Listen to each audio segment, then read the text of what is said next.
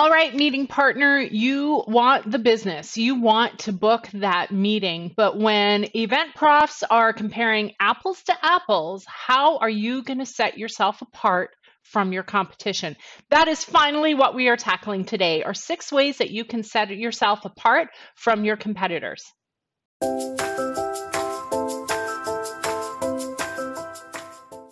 Hey everyone, it's Leanne from leannecalderwood.com, and I've been sourcing meetings for my clients for the past 11 years. And so often the client has such a tough decision to make because there are literally 2 or 3 or 4 hotels that apples to apples would be good choices for my client. So now they're faced with this decision of eeny, meeny, miny, mo, trying to pick what's the best hotel. And they're not sure how to do that. And of course, you want them to pick your hotel.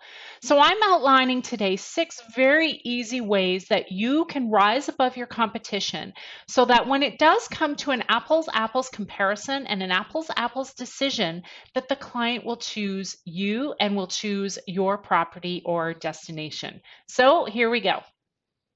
Way number 1 is providing value, and this falls on you as the salesperson.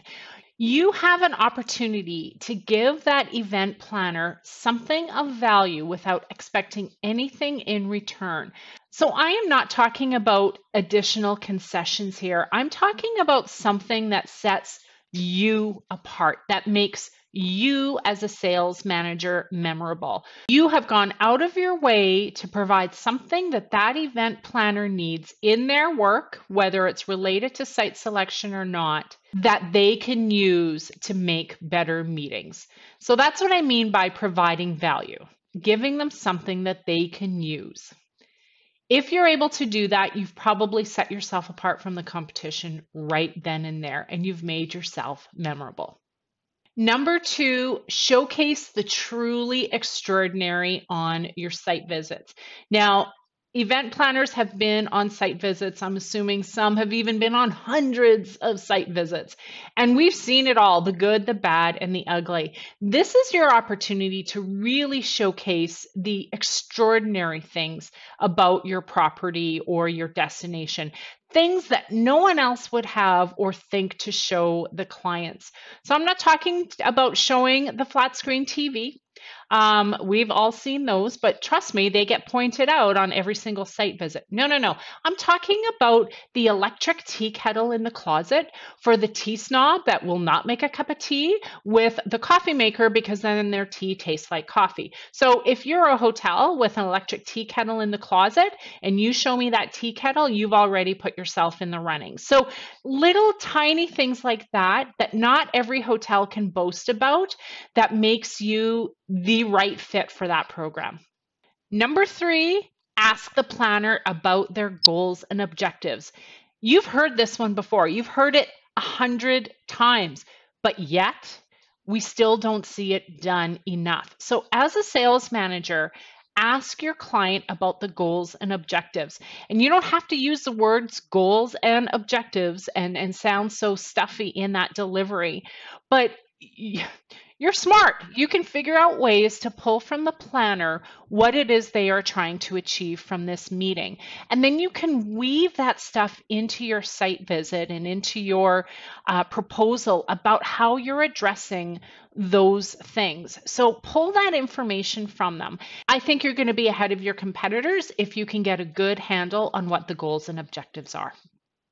Number 4, recognize the client in special ways. So this is very similar to number 1, where the spotlight is now on you as the salesperson and it makes you look different from your competitors.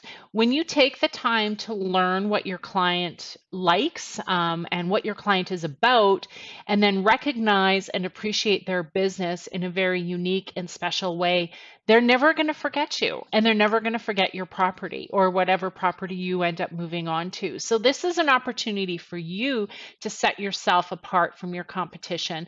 And again, when comparing apples to apples, when it comes to your hotels, and the event planner has to choose which one they want to work with, which one are they going to choose? They're going to choose the one that recognized them in that special way. Number 5, connect them with other people. And I don't feel we do this enough in the industry as event planners or as meeting partners. Our industry is about connecting with people. And when we finally identify a need from somebody to talk or learn something, we don't connect them. So it's so simple. We connect them with the people that they can learn from, that they can gather information from, whether it's through LinkedIn, an email introduction, at a networking reception.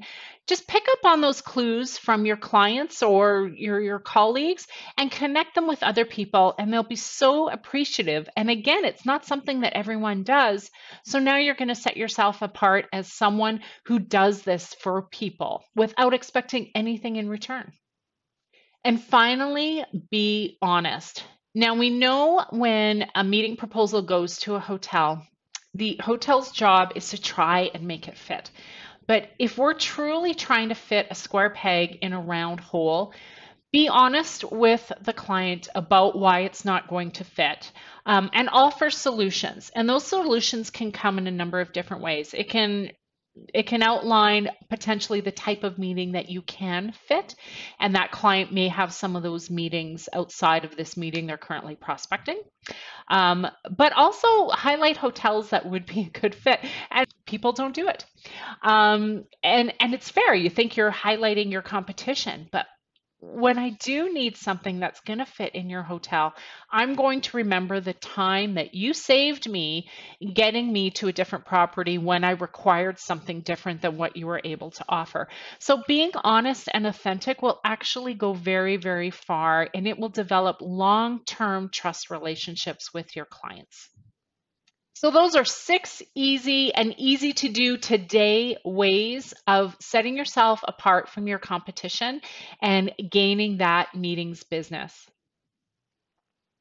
If you're looking for other tips and tricks on how to attract meeting planner attention, I have a great resource over at my website at leanneCalderwood.com. Just download the How to Attract Your Meeting Planners Business resource. It'll come to your inbox, and there's a whole bunch of great tips and tricks that you can use today and attract more business to your hotel and destination. If you've experimented with other surefire ways of setting yourself apart from the competition and you want to share those with our community, please comment below this video or this LinkedIn post and let me know what those are. I feel that strength comes in sharing knowledge and would love to share that with our readers and our viewers to make sure that we're all feeling empowered in our roles. Thank you for watching this week's video, and we will see you next time. Bye for now.